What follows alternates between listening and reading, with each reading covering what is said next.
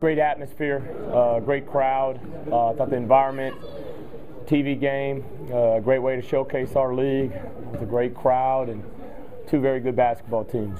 Coach Cooper's done a tremendous job in his couple years here, getting Tennessee State to one of the top couple teams in the league. They're definitely the second seed in the league, and it'll be a tough out of the tournament, and I'm sure they'll be in some sort of postseason play. So credit them on a tremendous year. I know this was their last game of the season before next week's OVC tournament, but proud of our guys. They've been really focused and locked in, especially on the defensive end. I thought they got some easy baskets in transition to start the game, but tremendous run to end the first half, and I thought that was really the difference in the game. But defensively, I thought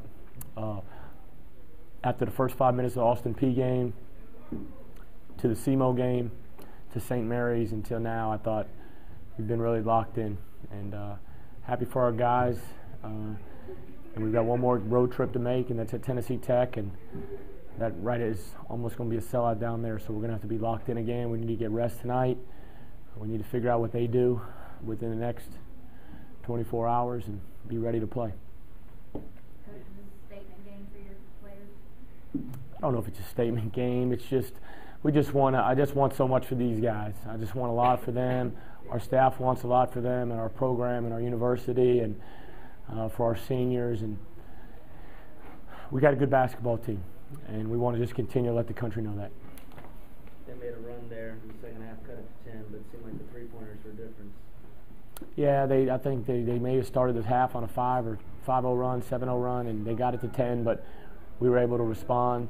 And then we got it back up, and I think at the 14, 15-minute mark, we were back to 17, and Juwan got a big-time steal to get it to 19, and he had another steal that he missed the dunk to get it up 21, and we turned it over and made a couple poor decisions against the press, and it was just some lackadaisical errors. We slipped, we made a poor pass, and gave them opportunity to keep it around 13, 15, but credit our guys. They hurt us on the glass. I need to watch again Covington. It was really just Covington, but Covington hurt us on the glass. I need to watch and see what happened there. But you know what defines our team is one play, and Isaiah Cannon is without a doubt a tremendous talent. But it's 42-28, and he's playing extremely well, and he could shoot a 20-footer to end the half, and I probably wouldn't blink an eye, make or miss, that's fine. But he gives it up to Dante, and Dante hits a corner three, and we go up 17. And I think that summarizes our basketball team. Was there a feeling, though, of they're not going to come back on us again after what happened last time? We didn't talk about that. We haven't even talked about the last game outside of we didn't rebound the ball the last 10 minutes of the game.